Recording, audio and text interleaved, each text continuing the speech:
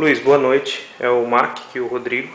Eu vou fazer um vídeo bem rápido aqui e das peças que eu tô te mandando para você poder fazer a conexão da Naomi e funcionar, tá?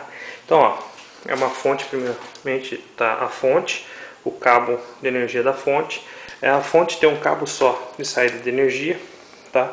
Então, esse cabo aqui você vai conectar num adaptador. Vai vir aqui, ó. Então, esse cabo aqui da fonte, não sei se vai conseguir mostrar, esse cabo da fonte, você vai conectar nesse outro conector aqui, ó, tá? E aqui nesse cabo aqui da fonte, você tem duas saídas, tá? Essas duas saídas são padrão para Naomi, tá? Então é padrão aqui, ok? E esse outro lado aqui é padrão para o Capcom I, aqui, ok?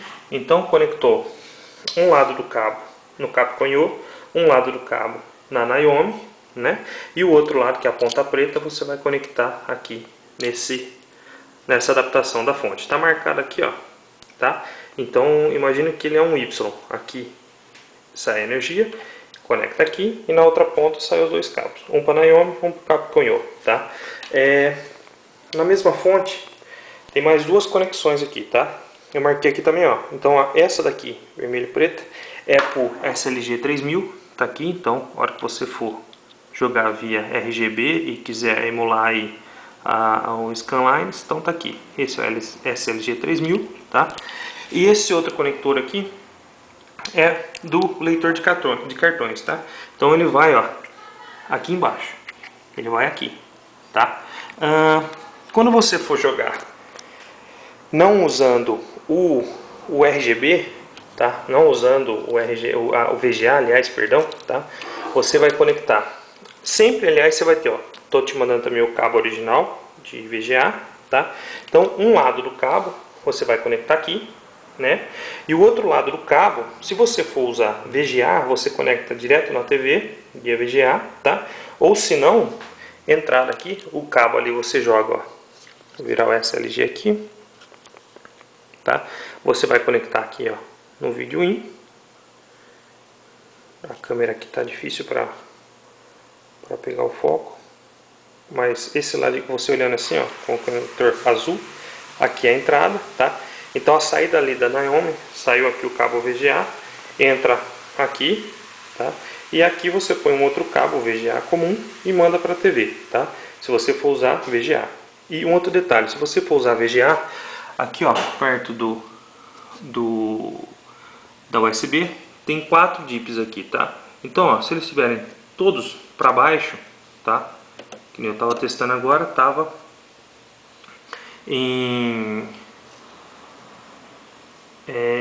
no S-Video, então tava para cima, tá?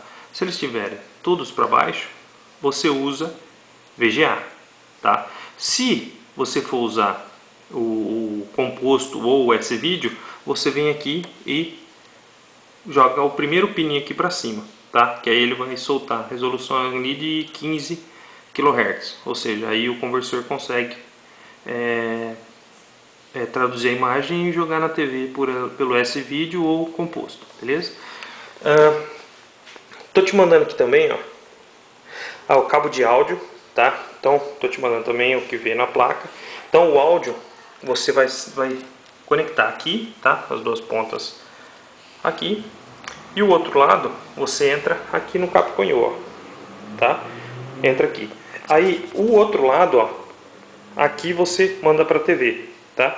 E aqui no Capcom I você tem a regulagem do áudio, de volume, ok? Então o cabo de áudio daqui, você também pode jogar direto para a TV, tá? Não tem problema nenhum, mas aí você não tem como regular o volume, só pela TV. Então você joga daqui aqui e a saída aqui para a TV, tá? Por último, estou te mandando também, ó, o cabo o USB AB, ou seja, vai um aqui, tá? E o outro lado vai aqui, do lado do VGA, tá? Então se você for usar baixa resolução, ou seja, o S-Video composto, o cabo de VGA de lá, tá? Dali, vem direto aqui. E aqui você conecta o S-Video e o composto. E aqui as saídas de áudio, ok? Vai junto também o cabo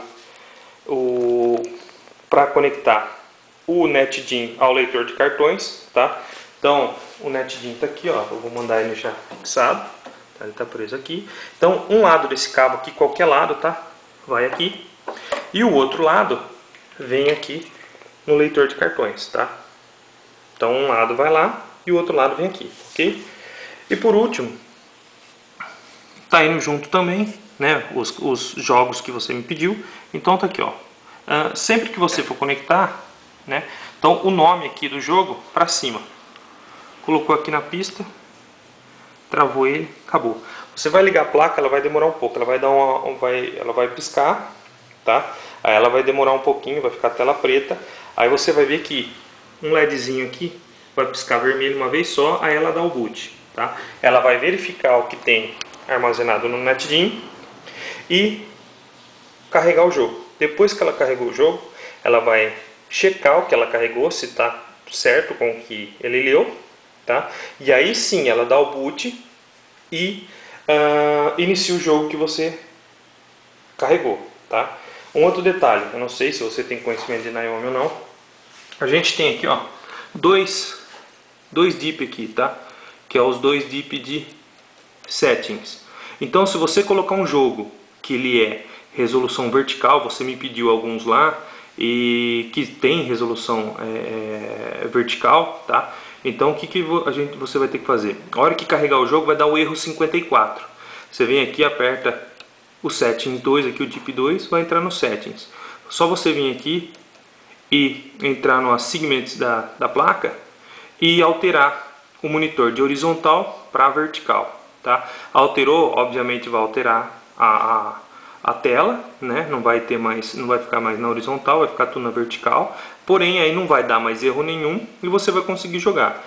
Que nem os vídeos que eu postei dessa placa funcionando, eu tenho um monitor que ele gira aí 360 graus. Então eu consigo rotacionar ele, né, e jogar normal. Quando você trocar de jogo, alguns jogos configura normal de novo no horizontal, outros você vai ter que configurar de novo, tá? Então é só vir aqui e modificar, ok?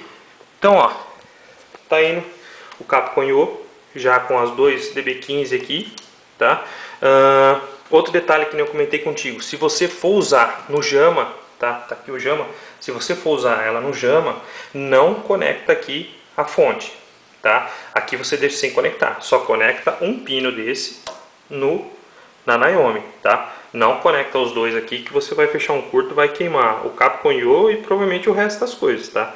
Então, ó, tá aí no Capcom I, SLG 3000, cabo de USB, cabo VGA, leitor de cartão, tá? Os joguinhos não tá aqui, mas já estão todos gravados lá. Então, o leitor, cabo de áudio, um cabo split aqui para ligar a Naomi e o Capcom I, o Netdimm, a Naomi já com a BIOS, a última que tem, o Netdimm já está hackeado, já está tudo certinho, o cabo para ligar o leitor no Netdimm, tá? E a fonte, e cabo da fonte, tá? Então tudo que está aqui eu estou colocando na embalagem, estou mandando para você.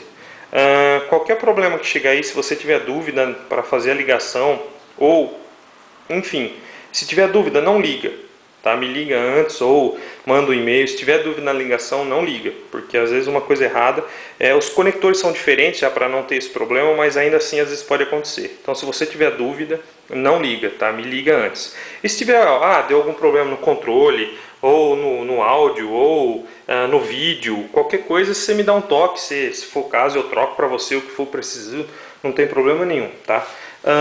A fonte aqui também eu deixei no 110, tá? Então, se você for usar aí no 220, você não se esqueça de alterar aqui a voltagem, tá? E não tem interruptor nenhum, tá? Em nada. O único interruptor para ligar tudo isso aqui é o interruptor da fonte. Então, colocou o cabo, ligou a fonte, ok, tá funcionando, tá? Então, qualquer dúvida, por favor, me liga ou manda um e-mail e a gente vai se falando. Um abraço aí. Espero que você se divirta aí com tudo isso. E se precisando de mais jogos, só entrar em contato comigo. E depois me qualifica lá, por favor, no Mercado Livre. Um abraço aí, fica com Deus. Macck, tchau, tchau.